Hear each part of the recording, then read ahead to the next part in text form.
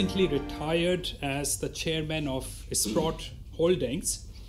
He now runs an organization called Rule Investment Media to educate and help investors become successful.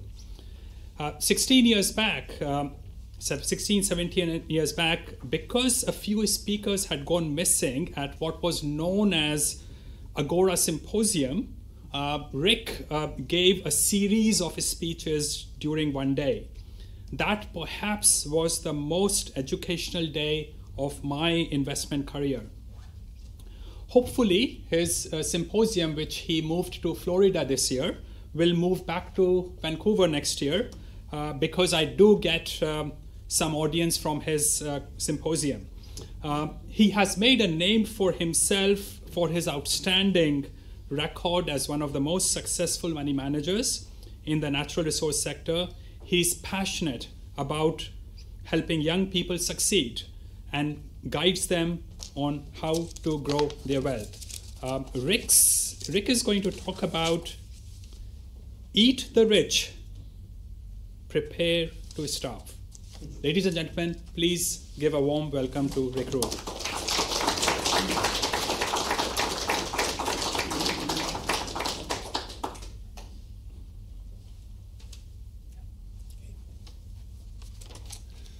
Thank you for that kind introduction, Jayant, and welcome, ladies and gentlemen. Can everyone hear me? Yeah. Oh, yeah. Okay, normally I don't require a mic, but I wanted to make sure that you could all hear me. I want to say here, as I said probably a decade ago at one of my early Capitalism and Morality conferences, there has been a really outstanding, high sort of intellectual tone here with the prior speakers, and sadly that's over. You'll find me somewhat more pragmatic than intellectual. I, after the last talk, thought maybe I could rebrand my talk. I hope Tinkerbell gets rich, but if she does, please don't eat her. In addition, I don't want this speech to come across in a way that suggests that the rich aren't necessarily virtuous. After all, Soros, Putin, Biden, Trudeau, Trump, all those folks are rich. And I'm not going to begin to suggest that to be rich is virtuous, but I am going to suggest in some senses, to paraphrase Deng Xiaoping, that in some aspects to be rich is glorious. Very, very different thing.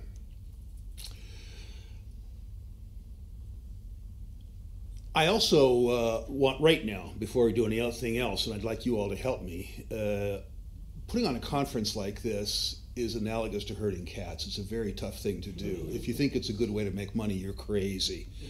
Jayant, at least doing this, will never get rich. So I would encourage you all right now to show of hands for Jayant, Shen, Josh, and thank you.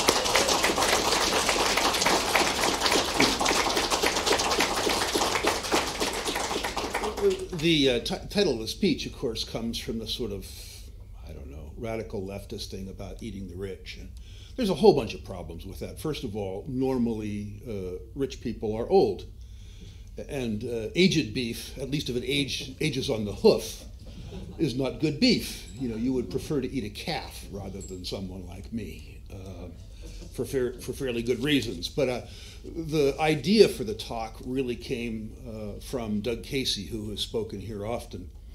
And what Doug said is when you view social attitudes towards you, if you become materially successful, it's aggravating to be regarded as a milk cow. But there's a very different relationship when society comes to regard you as beef. There's a level of commitment, there's a level of victimhood, if you will, between being regarded as a milk cow, which is mildly unpleasant, and being regarded as beef, which is in fact dangerous, and we'll get to that later.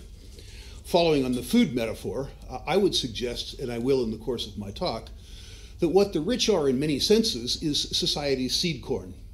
And to the extent that you eat your seed corn, the years that follow are substantially less pleasant than the years that went ahead. So let's get on with it. The first part that I'd like to make, or I'd like to actually, before I get to the first part, what I'd like to suggest to you is in the context of this discussion and in the context of many political discussions that you'll hear, I want you to think about and remember a little ditty that goes like this, and it's really about savings. When your outgo exceeds your income, your upkeep becomes your downfall. Because my argument is going to be that one of the social functions of the rich is to function as society's saving mechanism. I realize it would be better if all members of society saved for themselves. My experience with regards to that makes me doubt that that outcome is practical. I'm going to argue too that in many senses, at least with regards to material well-being, that wealth is evidence of contribution. I'm going to argue that wealth is the excess of, and Walter's going to criticize my semantics, my economic semantics, but I'm going to suggest that wealth is really the delta between utility created and utility consumed. People who create material wealth are people who develop a product or a service that, for the most part, other people voluntarily pay for and consume. Ergo, to the extent that somebody generates a lot of material wealth, that person has almost by definition created a lot of benefit for others. You may or may not like Bill Gates and what he does with his money, but no one can argue that Bill Gates was ever able to force anybody to buy a Microsoft product, whether or not you like the product. And so my argument would be, in the first instance, that Bill Gates' contribution to society, at least before he became politically active, had to do with the fact that he presided over an enterprise that delivered in the eyes of its consumers amazing amounts of value. And they did it while consuming very little value themselves. The delta between the value that they created and the value that they consumed is what you would call wealth. So I would argue that in many instances, certainly not all instances, I'm not suggesting as an example that this generation of Trudeau has created an awful lot of value. But I am going to say, with regards to created wealth, that wealth itself is a demonstration of contribution to society. I'm going to suggest something else too, which is that we are in a society, perhaps because we've generated such amazing surpluses of wealth, where savings aren't regarded as being necessary for the future. And I would argue that attitude is born primarily of the surpluses generated by capitalism. The truth is that a circumstance becomes untenable in an economic sense only very slowly, and that the system that we enjoy today is partially a function of the incredible material surpluses that have been generated as a consequence of capitalism, and the confidence that comes about as a consequence of that. When I look at the utility generation that occurs in private enterprise rather than the utility consumption that takes place as a consequence of government, and I look at the faith that society has in both systems, I wonder a lot, and I leave it for you to wonder too, about the confidence we have in the system. The statistics are everywhere. In my country, the United States, the gross federal debt, pardon me, gross federal debt, it is gross. The on-balance sheet liabilities of the United States government now exceed $30 trillion, or $22 trillion net of counterfeiting. I mean, the Fed balance sheet. But the off-balance sheet liabilities are more scary. Off-balance sheet liabilities are $120 trillion. So if you add the net number, 22 trillion, to the off-balance sheet number of 140 trillion, you have a circumstance where this debt is really, truly untenable. This isn't part of the speech being rich is glorious. What it is part of is the sense that society can exist without savings, that society can exist by eating its seed corn. And I would argue with most of you that the rich fulfill the function not just of creating social good as is evidence of their wealth, but also as the source of capital to continue to grow. And we'll talk more about that as we go on. I also, I was introduced as retired, by the way. Bonnie will tell you I failed even considering retirement. I didn't retire. What I did was I made up my mind that I would, in work, stop doing things that I didn't enjoy and that I wasn't good at. Why that didn't occur to me when I was much younger, by the way, is interesting. The freedom that comes as a consequence of not speaking and being regarded as a spokesperson for Sprott, as an example, means that I can talk about the next thing I'm going to talk about, which would be regarded in most circumstances as extremely elitist. And it might be elitist. But I want to talk to you about performance dispersal. I want to talk to you about Pareto's law. How many people here are familiar with what Pareto's law is? Almost all of you. That's great. Pareto, of course, the social scientist who put forth the sort of social science narrative around the 80-20 rule, that 20% of a population generates 80% of the work or utility in any given sort of subject. What's interesting to me about Pareto's law, and what used to get me in real hot water when I was regarded as a corporate spokesman, is of course this is a bell-shaped curve, first of all. I mean, the whole concept is elitist. The fact that 20% of a population generates 80% of the utility in any given task is uncomfortable to the people who aren't on the good lip of this bell curve. The worst thing is that it is a bell curve. While 20% of the population generates 80% of the utility in any given task, another 20% of the population generates 80% of the aggravation, or as Walter would say, disutility. So you have this bell-shaped curve, and you got a good 20 over here, and you got a bad 20 over here. So I learned fairly early on as an investor that what I wanted to do is I wanted to hang out in the good 20. You know, you got 20% of mining stock promoters that generate 80% of the utility, and you got 20% over here that only charitably would be described as the lame, the halt, and the blind. You know, they generated 80% of the losses over here. And then in the middle, you got what they used to call the great unwashed. Now, the bad lip and the great unwashed hate the concept of a performance dispersal curve. What's more interesting about the Pareto's law in the context of our discussion, and I think generally, is that if you take the result of that performance dispersal curve, you take this good lip and this bad lip, and you run it through the same performance dispersal curve, the statistics conformably align.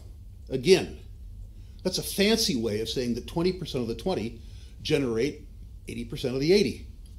And if the task is large enough, that lip, the 4% lip, if you run it through the same performance dispersal curve, conformably aligns again, which is to say that a little less than 1% of the population, I would argue, generates in excess of 40% of the utility in any given task.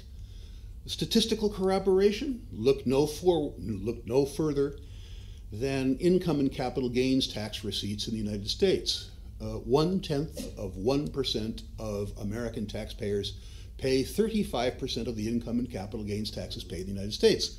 1% of the taxpayers pays 40% of the income and capital gains tax. Now, I'm not trying to suggest, by the way, that paying taxes is virtuous. I'm not trying to argue that in this group. I would argue, in fact, that it's treasonous, but I'm a coward, so I'm a treason. I'm guilty of treason. What I'm suggesting is that this is a statistical corroboration of the fact that the performance dispersal curve conformably aligns at least 3 times. And I'm not suggesting either that all of utility contributed to humankind is a consequence of the generation of material wealth.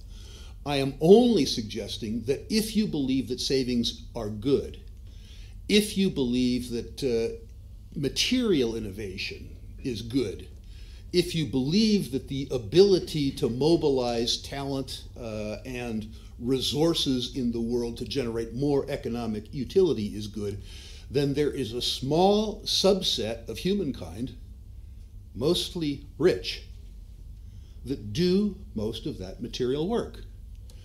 And the idea that you would vilify people who have generated savings, who have generated utility, who have demonstrated the utility to humankind by aggregating payments that were made voluntarily to them to the rest of society, to the extent that you would argue that that's good in some fashion, suggests to me that if you look through the whole sort of panoply of human activity, that you would, as an example, ban tall people or coordinated people from playing basketball, that you would form a pygmy league, or perhaps that you would establish parity for paraplegics in hockey, or something like that. It's very difficult to square. I'm not suggesting that to be rich is, to be rich is virtuous. What I am suggesting simply is that the concept of eating the rich would consign everybody who was temporarily sated, even by eating a sort of, well-marbled, well-fed victim like myself, to starvation in the future. Markets are, let me see if I get this right. Markets are really, truly amazing mechanisms by which people express inefficiently what they want. You cannot, maybe you can in the short term by lying, but you cannot really generate a lot of material wealth if you don't satisfy a lot of needs. Markets are extremely creative. They are extremely good at creating wealth, at creating utility. I'm not going to spend a lot of time arguing with you that governments are good. I would only suggest to you that the reason that governments exist are distributing wealth. Markets, if they are properly constituted, even informally, are all about convincing people. They are all about generating utility and convincing people as to the utility that you've created. Governments are different. They're coercive. And I would argue, and I think without fear of contradiction probably, that a market is by and of itself, because the process is voluntary, because you determine for yourself what type of utility that you'd like to consume, are good things. I would argue too, as Mark Victor argued, that the ultimate outcome of coercion is, of course, war. And I think there's this wonderful sort of juxtaposition out there of values between markets and war. And I would continue to argue that the function that the rich fulfill is as society's seed corn, and as, in fact, the leading edge, if you will, of the process of material creation and material distribution. I'd like to give you, before we go into questions and answer, a couple of examples of what I'm talking about, because we've talked about it at a very, very sort of high level. And I think it's useful to put this high-level discussion into context. One great example was China, the PRC. I'm not suggesting that this place, like the United States, is a paragon of virtue. What I am trying to say is that the transformation, the material transformation of China, I would argue, really stems importantly back to Deng Xiaoping saying, to be rich is glorious. The ethos that went on before that was the Great Leap Forward, of course, where Mao led 20 million people into starvation. To be rich is glorious was a very, very different idea. It wasn't about freedom, by the way. It was, however, about the fact that if you generated utility, you should get some of the utility you generated. And the consequence of that was taking 450 million people out of rural poverty and improving, if not anything else, substantially their material well-being. The example of Hong Kong has been pointed out. The example of the fact that Hong Kong, after World War II, experienced one of the greatest rates of economic growth, one of the greatest increases in material well-being in the history of humankind, before the ethos of to be rich is glorious. The juxtaposition of the material increases of wealth in Hong Kong with the dire poverty that we're seeing across the rest of the Yellow River Basin, pardon me, I think was ample testimony to the fact that the Communist Party's suggestion that Chinese people eat the rich reaped for them the consequences that I'm talking about in this speech. That's not the only place that we've seen examples of this. I would suggest that some of the roots of anti-Semitism around the world have been due to the fact that the Jews, for various reasons, to their benefit, by the way, were consigned to financial services, and as a consequence became, in many places, very rich, became the financiers of industry, became, maybe not so gloriously, the financiers of government. But I would suggest that the roots of anti-Semitism in many parts of the world didn't have as much to do with Jewish culture or Jewish language as the fact that people who had been less successful than the Jews became very envious. And I think if you look at the history of anti-Semitism around the world, separate and apart from the fact that it was wrong, it was self-destructive. The idea that the Rothschilds, as an example, were great destroyers of humankind ignores the incredible contributions of the Rothschilds, as an example, to world trade and to the well-being, the material well-being of humankind. A better local example, I think, in Vancouver has been the Ismaili Muslim diaspora. Some of you may be aware that many people of Indian descent, particularly Gujarati Muslims, Ismaili Muslims, moved from India at the suggestion of the Aga Khan and others and settled in places like Uganda. And one consequence of that, I would suggest a consequence of tribal trust, really, is that the Ismaili Muslims became easily the most successful business people in East Africa. And their reward for bringing relative prosperity to Uganda was the fact that they were roundly resented by the people to whom they had brought prosperity to. Idi Amin, of course, became very popular by saying Africa for Africans, threw the Ismaili Muslims out of Uganda. As my friend from Vancouver, Nash Jiwa, said, thankfully threw us out of Uganda, otherwise we'd still be there. But the upshot of this discussion is that it is estimated that the wealth and economic contribution of the descendants of the 28,000 Ismaili Muslims who immigrated to Canada exceeds the GDP of Uganda today. The diaspora of the 28,000 people who left Uganda generates more utility than the whole of the country that they left. Uganda, of course, famously ate their rich, and as a consequence, literally, we're starving. A personal example for myself, and I never now miss the opportunity to castigate the provincial legislature in British Columbia or Vancouver City Council. In my own personal circumstance, my wife and I have been involved enjoying Vancouver. Ooh, they got me. Participating, can you hear me? Yeah. Okay, participating in the BC economy. And, sorry. It stopped working. Stop working? Still here. No, it's all good. It's all good. All good, says a giant. Okay. I would suggest that the BC provincial legislature and the city council here decided to eat the rich. Now, actually, I was collateral damage. They didn't mean to vilify a white American guy.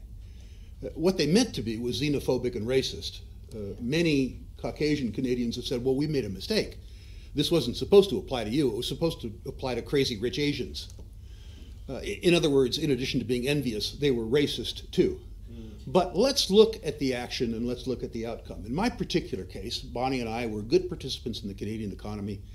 We helped start a lot of companies in this town. We generated a lot of employment, and unfortunately, we paid a hell of a lot of tax, same amount of tax that you are. And we were really good customers. I mean, we were really good customers. We owned a nice piece of property here, but we didn't demand any services. We didn't send any kids to school. I mean, I'm obviously at 69 years of age, I'm not much of a police threat. You know, we were hardly here at all, which meant that while we paid all the tax, we didn't consume any services. You know, I was brought up in business. If you have a big customer and you have a high margin on that customer's God. And I think I should have been treated as God. The truth is, that isn't what occurred. Because I was an evil foreigner, because I lived in a nice part of town, I lived in a nice place, the Vancouver City Council decided that I was a speculator. And the BC provincial, oh, it's the other way around? Okay, the BC provincial legislature decided I was a speculator. And I forget what Vancouver City Council decided I was, but they decided I wasn't something good. And the consequence of that is that my property tax went from 60 basis points, which is to say 0.6%, to 560 basis points. Yeah, it was pretty unpleasant. Now, you know, they explained it away to me by saying, well, it isn't really you what we're after those damn Chinese. As I say, they were, in addition to being thieves, they were racists too. And by the way, now, as a consequence of COVID, where we couldn't come across the border, rather than giving us a holiday from this tax, they tripled it. Now, somebody in my position would pay 7% of the assessed value of their property every year in tax. While obviously this impacts me more than it impacts you, you have to think about the outcome of this. First of all, anytime I'm in a foreign jurisdiction and people ask me about investing in Canada, I say only as a last resort. They used to regard you as a milk cow. Now they regard you as a beef cow. They can and they will eat you at their opportunity, particularly in Vancouver. But two, I myself am involved in the BC economy less and less and less. I've learned through 45 years of being a foreign investor that when the local population decides that they don't want you, you're well advised to listen. And the consequence of that, in my own circumstance, is whatever contributions I might be able to make to the Vancouver and the BC economy in the years going forward. If I do it, it will only be because the opportunity that's offered up to me is so much greater than the risk that I have already experienced that it will sort of overcome that. The last thing I'd like to say in the defense of private wealth and the fact that the rich are in fact the seed corn for society is I believe that a diversity of opinion, a market, if you will, both in terms of the generation of utility, but also in the dispersal of utility, is very useful. It turns out that rich people, at least in my experience, have been pretty broadly philanthropic. What's nice, I think, about rich people being philanthropic is that they all have different outlooks and they all have different interests. I was at a banquet the other night inducting a good friend of mine, Robert Friedland, into sort of the panoply of gods of the mining business. Bob Porterman, got the wrong Bob.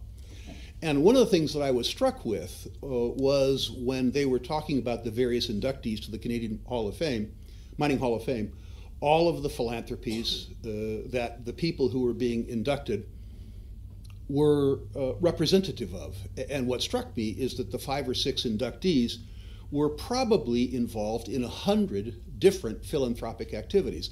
I'm not defending the philanthropy. What I'm trying to say is I would like wealth redistributed to society, A, by the people who generated it, and B, I would like a market in philanthropy. The fact that Ross Beatty is active in environmental concerns, spending his own money, being responsible for his own outcome. The fact that Robert Quartermain is involved in gay, lesbian activities, spending his own money. the fact that these inductees were not just philanthropically inclined, but were philanthropically inclined across a broad variety of outcomes, and importantly, involved in those outcomes, not as third-party participants, I think in my own mind makes society much richer and much more durable. So I will leave you this. First of all, I would love to see Tinkerbell rewarded by being rich. And if that occurs, please don't be envious. Think of her as everyone else's social safety net. Think of her as society's seed corn. Eat her at your peril. Thank you.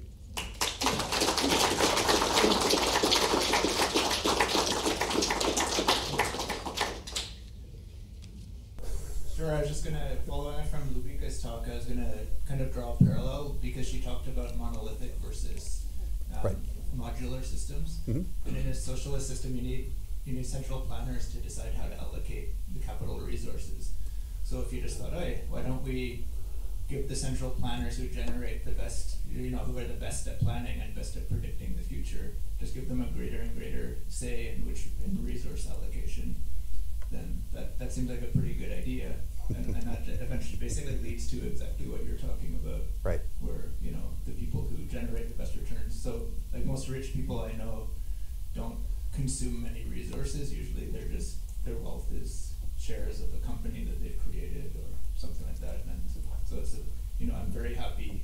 I like living in a prosperous society. So it's nice to have these people basically working night and day to create that for everyone else. The downside of that, of course, is that rich people are often very determined and very pragmatic, and they are perfectly willing to use the government to coerce you to buy their goods and services. Don't assign us too much virtue.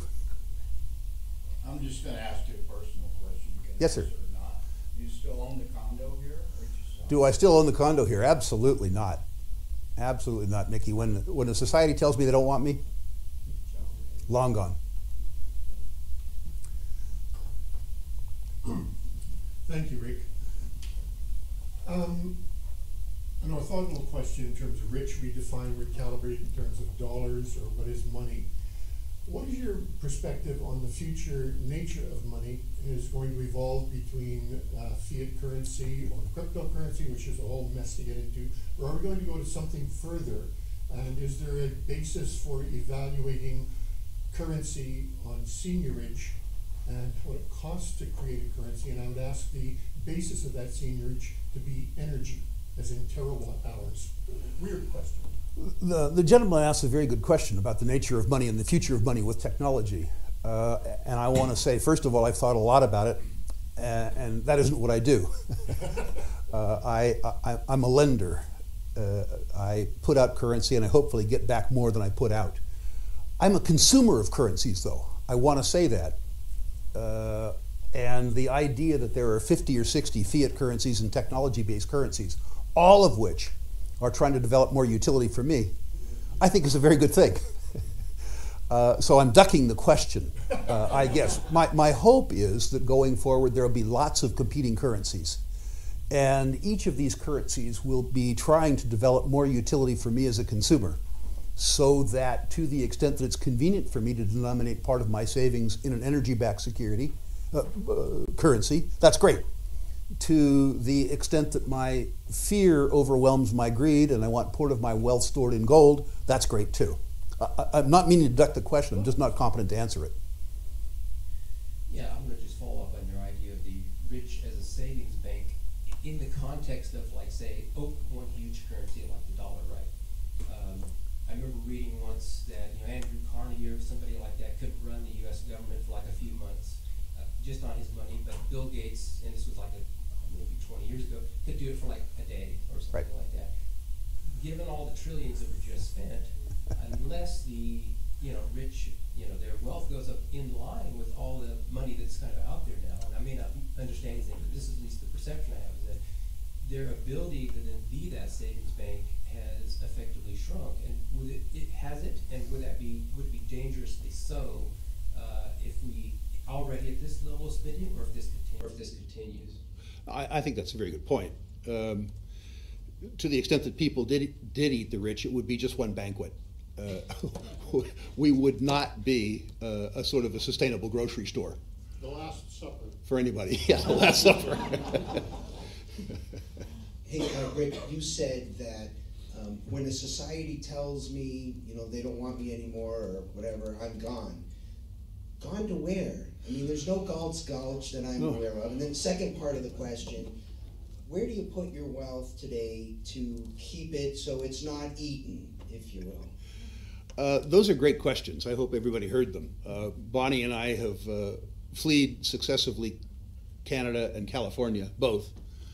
And my suspicion is that we have enough accumulated wealth that even as the United States and Washington state itself becomes more draconian, that somehow we'll get through.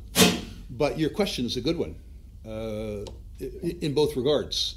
With regards to wealth stored in US dollars or wealth stored in normal conventional financial instruments, the first thing that you have to do for your self-protection is generate enough that you can afford a substantial amount of it to be stolen from the state. And with regards to political alternatives, increasingly there are none that I care to live in at present. So I'm willing to let them steal a fair bit if they just leave me alone as much as I can experience. But that's personal. Hello, my name is Peter Bell. Thanks very much for the speech. I went through a transcript of your one from 10 years ago and had a lot of similar themes, really interesting. A simple question, that left edge of the curve, is there anything we can do to kind of nurture it, expand it, increase it? How do we get more rich people? Peter, thank you, by the way. I saw your post on LinkedIn and I connected to that speech, and frankly, I'd forgotten that I gave it. It was pretty good, I have to say. So thank you for reminding me of work I did earlier in my career that I'd completely forgotten about. In terms of nurturing that part of the bell curve, I remember a talk that Ayn Rand gave in New Orleans, which I wasn't present for, but I heard a recording, and they asked her the opposite question: what of the poor? And she said, well, first, don't become them. Don't become one of them. They don't need competition. They don't need you to help them by joining them. I would suggest that the pursuit of material wealth as opposed to material well-being is not for everybody. There are large aspects of your life that you sacrifice as a consequence of pursuing material wealth. So it isn't for everybody. And I have never suggested that wealth is necessarily virtuous. To the extent that you want to pursue it, I think that's a wonderful thing, because I do believe in most cases, not all cases, material wealth is evidence of a contribution to society. I think what you can do to nurture it is just get out of the way. Just allow people to be themselves and do what they want to do. I got to give Bonnie, my wife, credit. I believe it was 1990, I measured myself in terms of material outcomes. I'd been through a period where I lost more than 100% of my own personal wealth, and I was trying to get rich again. And Bonnie said to me, stop trying to make money. Start doing things that you love so much, and I'm paraphrasing, she didn't say it like this. Start doing things that you love so much that other people can't compete with you. And worry about generating outcomes for your customers who will take care of you. And literally, I would say within half a year of stopping worrying about making money, I was making a ton of money because I focused on the process of making money. I focused on generating utility rather than on making the money. My customers didn't care if I got rich. I mean, they didn't hold it against me. But what my customers were interested in was what I was going to do for them. So I would suspect that to the extent that more people focused on improving other people's material outcomes, that their own outcome would be substantially better. Quick question. When we talk of the bell curve, I use BELL as an acronym for back-end liquidity liability. I've got another maybe 10 or 15 years and I'm storing surplus to convert in the future, the back end. Right. To providing food, shelter, clothing, energy. What mix do you see in 10 to 15 years that provides that liquidity of getting whatever you've stored back to convert into those things you need to sustain your life? I thought a lot about that, and I don't have an answer. What I have learned, you know, Warren Buffett once said that trying to understand a market, a future market, involves so many variables that what you are trying to do is, quote, know the unknowable. Given that Buffett can't do it, for sure, Rule can't do it. So I have focused on making enough in the now that I can afford some mistakes between now and then. I've focused on developing knowledge that was unique to me and of benefit to others. I haven't tried to be all things to all people, but I've tried to understand what I do so deeply that it's very difficult for other people to compete. And in terms of my savings, it's a cop-out, but I've come to believe in diversification. I know I'm going to screw something up, and I'm not smart enough to have all my eggs in one basket for fear that somebody's going to step on that basket for me. Great, thank you very much. Thank you, Jan.